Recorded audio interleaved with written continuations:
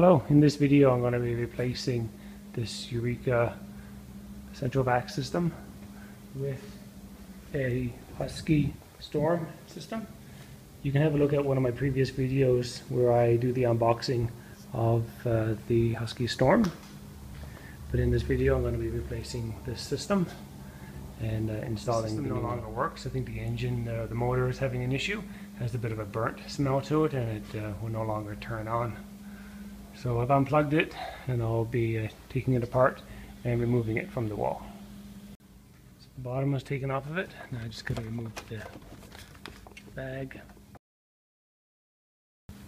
The bag is empty because I thought there was an issue with it earlier, and that was I thought that was the problem, and that the bag was full.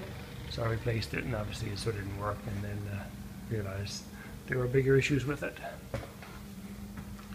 So now I need to figure out how to remove it from the wall. The part was easy.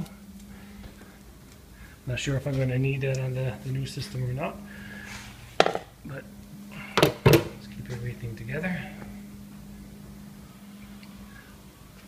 Also need to figure out how this piece here comes off, which joins into the rest of the house, and this is the power here, which they should just pull it.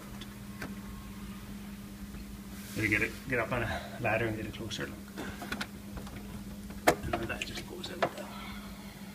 And these two wires actually just pull it right out pretty easily. From what I can tell, this just slips right off.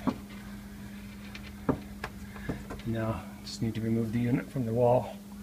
Seems that it's on with these brackets. I'm not sure if there's any screws in place,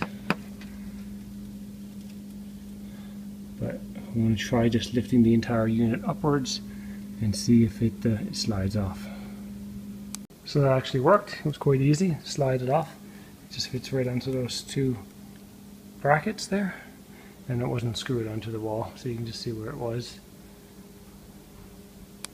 So right from the start of my install, I see I have an issue that the air intake is on the top of this cleaner, vacuum cleaner, and mine is obviously on the side. So I'm going to need to pick up some tubing and some angles and some glue so I can get this installed properly here. It is possible, however, for me to mount the vacuum cleaner on the wall without the tubing in place, of course. So I'm going to go and get that started.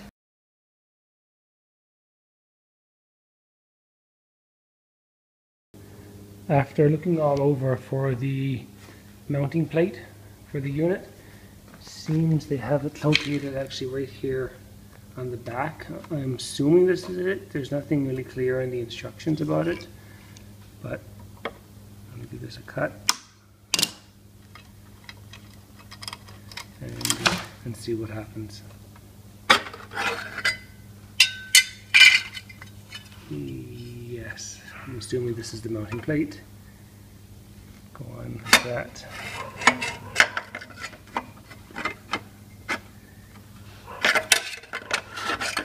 Yes, something similar to that, I'm assuming.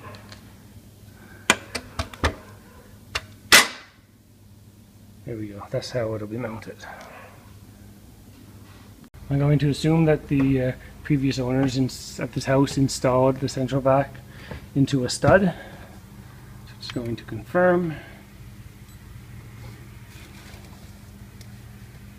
Something right there. And right now,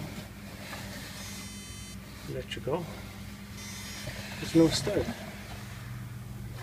Okay, so they didn't put it into a stud. But there is a stud right here that I could use, and a stud over here. So I'm going to have to put some sort of bracing system on the back, either a piece of plywood or some sheet metal or something, so that when I put on my bracket and then install the vacuum, it can support the weight. So there's going to be some extra work required for that. So I've marked off where my studs are. And now I just need to find a piece of plywood that is at least 17 inches. So I'll probably get one that's 20, so I have some room to play with. And it'll have to be a little higher than this piece here, so probably, I want to say 8 inches in height. And so 8 by 20, I'll get that cut out and installed. Alright, so I've got my 8 by 20 piece of plywood ready to go. Just got to get it cut. So I've got my board cut, and I've indicated where I need to drill the holes. And now I'll install it on the wall. So I've got my mounting board in place, and I don't really like how the paint job is around it or on the mounting board. So this seems like a good opportunity to paint it, and since I found the paint that I used last year, I'm going to do a quick paint job. Okay, so I got my board in place, and I put 2 coats of paint on it. So I'm happy with the results. Before I mount the central vac, I'm going to cut off this pipe here so I can get easier access to it. Since there's nothing in my way now, I'm just going to get a hacksaw and cut that off at the top right there. So a quick demo here on how I cut the pipe using this tool right here.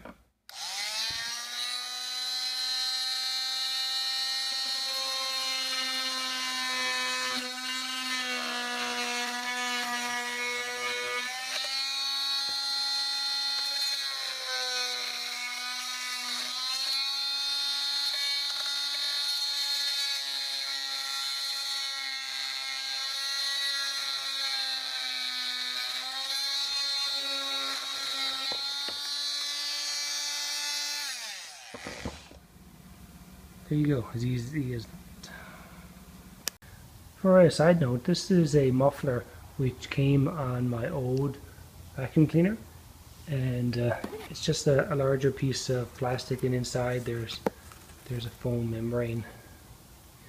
And I'm going to take this and reuse it, since the Husky Storm didn't come with a muffler, but it does have a spot for one. So I'm just going to be installing that just there like that once I get it put up on the wall. So my next step was to install the mounting bracket with the included screws. So the issue I'm having right now when I'm trying to install the vacuum is with this screw right here. It's butting up against it, so I need something flatter, a different screw in there. That one's not going to work. So I replaced it with this screw here. Hopefully that works a little better.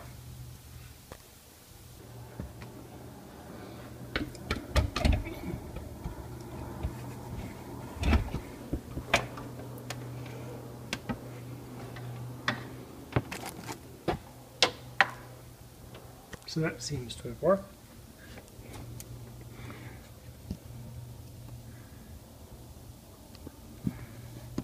Bracket is up through the middle there, and it's into the second one there, so it will pull out.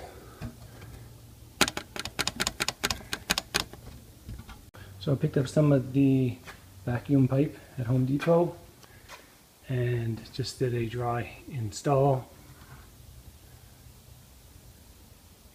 and now I'm ready to glue the pieces in place.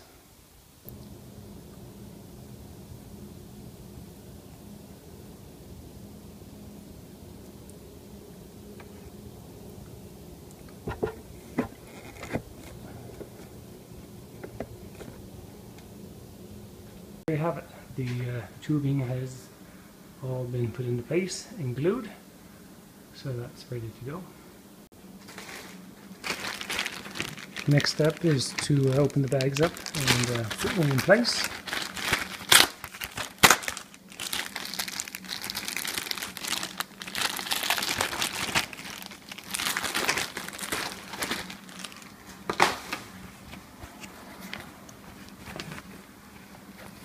So very nice material, very soft, and the bag's actually quite large.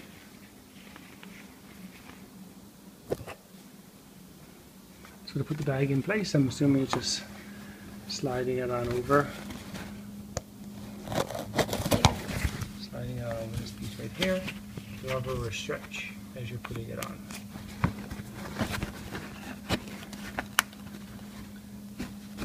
Once you get it over the bump, then you'll be able to feel the bump just inside the bag, and then you know it's over securely. So my next step is to attach these blue end pieces. So I've got my wire and it's already stripped, and in order to crimp the end, just using a pair of pliers, the piece that's used to cut the wires, and just crimp it good and tight. Got to put a dent in it, and then the wire won't come out. Next, I'm going to plug these wires into the central vac. I've wrapped it around the pipe just so that it's a good length, and then it doesn't matter which one it goes into. Just put it into place there and it will just slide in.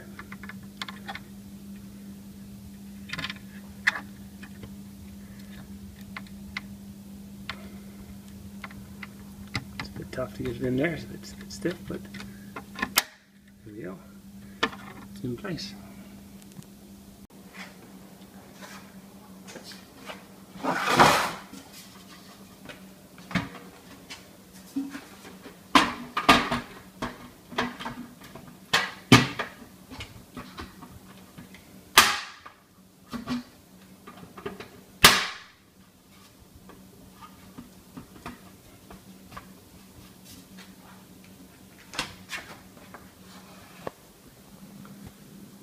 Canister fits, but it's obviously not real tight. I don't think that really matters, but let's plug it in and see what happens.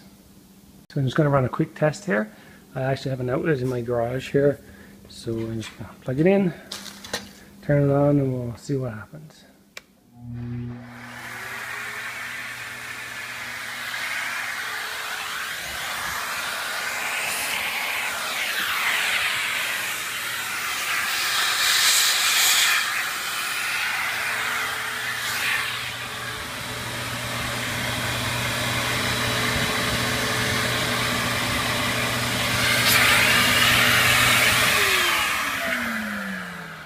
A little bit of a delay there when you turn it off before it shuts off all the way, and I'm just going to put an elbow up there where the air comes out. I don't think I'm going to need the muffler on it. I'll try it again here and see if there's any difference in the sound, but I don't think I need it.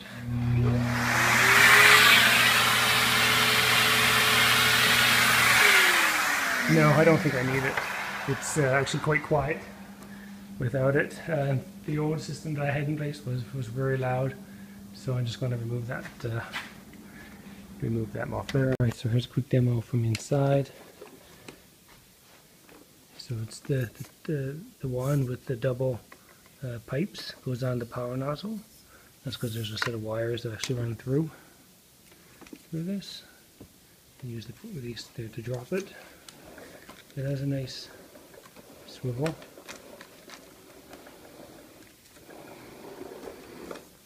And let's turn it on.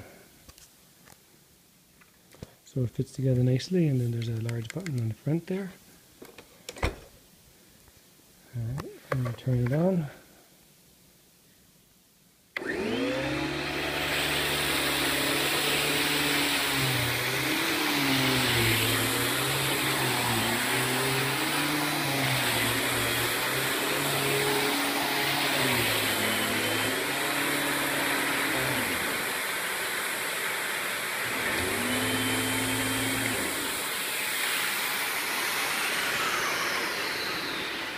So the red light, green light shows you when there's dirt detected.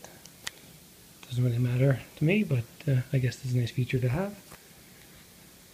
So I had a quick opportunity to try out the floor brush, and you notice there's a lot of cat fur on it, and the brushes are level. Normally the front brush is a little bit lower than the rest, or it has large indentations on it. This has a few small ones for some dirt to get through. Seems like the little bit of vacuuming I did on the slate there, you just collect it to here. So I'm not really sure if I like that. Also have some kitty litter around, of course, because I have cats, and it seems to just push the kitty litter around instead of actually collecting it and then vacuuming it up. So I'll be looking for another type of floor brush that can actually pick up stuff without collecting it and pushing it away from the end piece. This is the type of floor brush I was referring to, with an opening in the front which allows the dirt to enter, and on the back of the brush the bristles go right to the floor, which helps pick up any dirt which was missed. So that concludes my video on the installation and a quick review of the Husky Storm. If you like this video, please subscribe. Thanks.